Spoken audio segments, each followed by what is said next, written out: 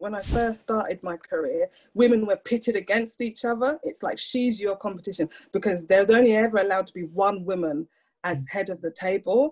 But I think and this is the great thing about social media, is I think what social media has done is made women realize that we're all in this together. We all have this lived experience. We're all facing the same thing. And, you know, go on social media, I've met so many amazing women on there, and men as well across Scotland, who are like, you know, you should speak to Sophie, like Nick's really great, like, you know, you should speak to this person.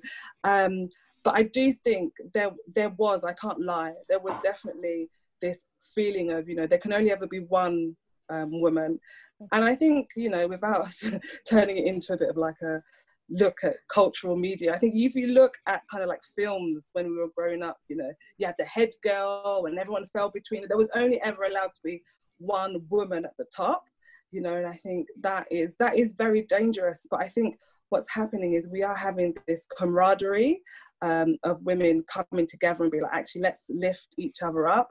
I think the danger with those things is that there's this term girl boss, and it started off, it's still a very positive movement, but it can quickly become very elitist, you know, and I think Zoe slightly touched on it as well. It's like the only women that really matter are those that kind of trailblazing, who are, you know, out there at the front, at the forefront.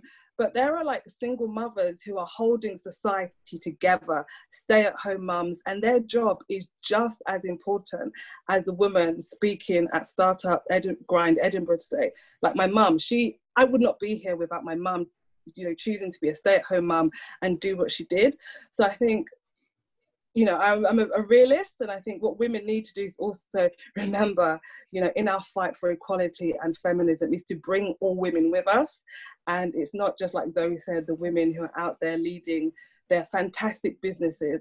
It's also the women who are doing just as much of an important job at home, the dinner ladies. They're just as important.